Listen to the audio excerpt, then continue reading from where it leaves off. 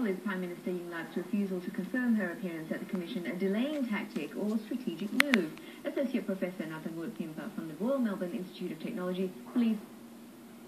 Well, is Prime Minister Yingluck's refusal to confirm her appearance at the Commission a delaying tactic or strategic move?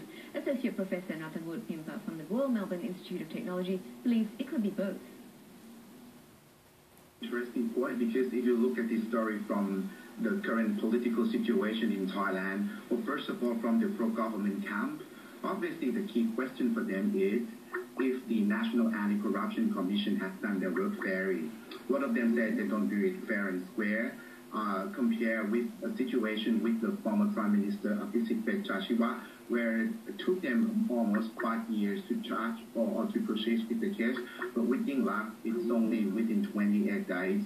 So obviously this is one delaying tactic for Yingluck. But from the second point of view, if you look at that from the story of the anti-government camp, most of them really argue that this is the tactic that Prime Minister Yingluck and her party try to be above the constitution, since this is the second power that may come into the sanction of the power.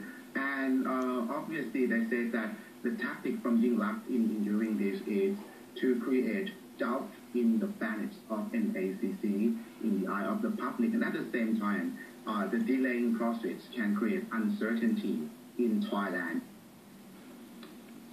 Well, then 100